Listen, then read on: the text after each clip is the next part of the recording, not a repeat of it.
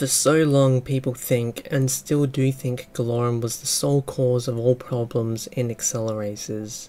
Not only do they still think it's her fault, but that she is inherently evil, and thus this creates the revenge against the Accelerons and hate for humanity, which is why she mutilates and lobotomizes other humans. The real problem is actually the Accelerons, but this is the real reason she lobotomizes humans. Galorum was stuck on Earth for thousands of years, abandoned by the Accelerons. Thousands of years. Just think about that.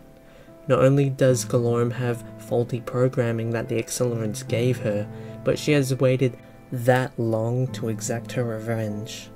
And she is basically conscious, something that would drive someone insane. That passage of time would make you crazy. And so that's why partly Galorum is basically insane. But there's something more. Galorum is one of a kind. She's the leader of the drones, the most independent, the most strategic, and yet she still has all these emotions.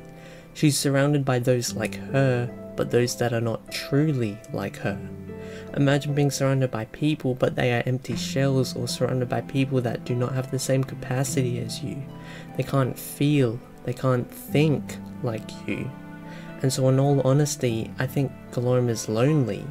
Although she does have someone to talk to, they can never truly understand or empathize with her.